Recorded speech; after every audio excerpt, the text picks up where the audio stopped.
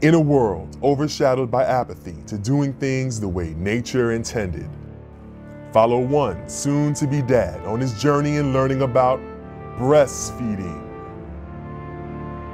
I'm a dad. What do I need to know about breastfeeding? This man is Stan. Walk with him as he learns information on why a man should encourage his partner to breastfeed. Health benefits for the mother and child. It's what we call a natural vaccine. Techniques for bonding, skin to skin.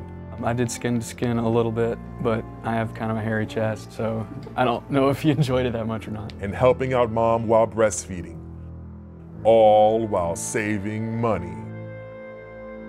One of the great perks is that, we didn't have to buy formula.